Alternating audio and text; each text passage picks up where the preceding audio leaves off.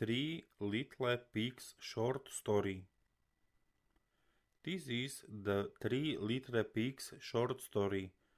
Once upon a time there were three little pigs, and the time came for them to seek their fortunes and build their houses.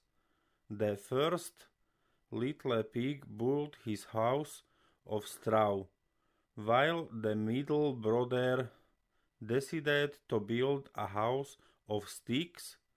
They were done with building their houses very quickly and without much hard work. The third pig, who was the oldest amongst them, decided to build a house of bricks.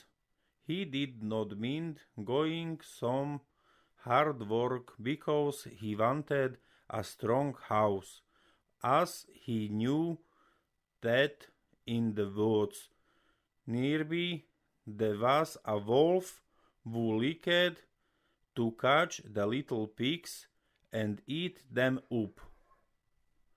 When the three houses were finished, they sang and danced happily the whole day.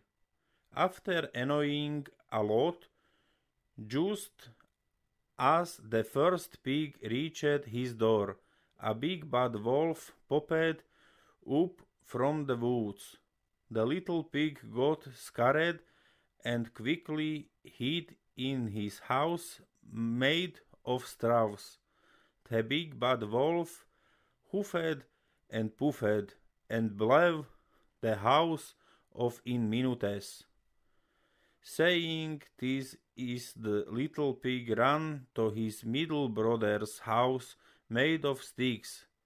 The wolf now came to this house and huffed and puffed and blew the house down in hardly any time. Now both the terrified pigs ran to their oldest brother's house, which was made of bricks. The big bad wolf tried to huff and puff and blow the third house down, but the could not. He kept trying for house, but the house very strong, and all the three pigs were safe inside. He tried to enter through the chimney, but the third pig boiled a big pot of water and kept in below the chimney. The wolf fell into it and died. The two young pigs felt sorry for being so lazy while building the houses. They also built their houses with bricks, and all the three little pigs lived happily ever after.